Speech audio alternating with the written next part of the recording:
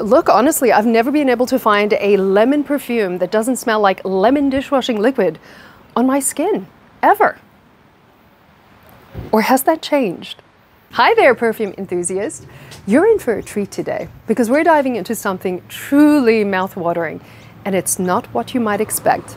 My name is Felicia, and I've been on an exciting journey to build a perfume wardrobe from scratch. And today it's groundbreaking for me because I have purchased my first ever gourmand fragrance. Who am I? Look, I had to admit, I had my reservations at first because gourmand fragrances often have a bad rap.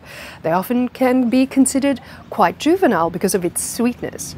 But the moment I smelled Devotion by Dolce Gabbana, it was an absolute game changer for me. This is an edible masterpiece that doesn't overwhelm.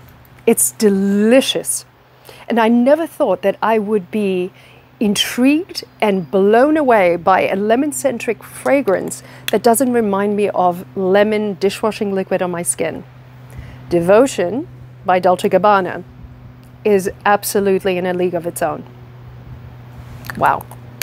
This fragrance is a mesmerizing blend of candied citrus, which gives you that immediate burst of energy and freshness. But here's the kicker, it's not just any citrus. It's a lemon that's been dipped in sugar, creating a candied, sweet, playful introduction. There is an orange blossom that is very delicate. It just brings freshness and airiness to the fragrance so that it doesn't become overwhelming and cloying. The base. Ooh, this is a smooth, decadent vanilla without it being cloying or heavy.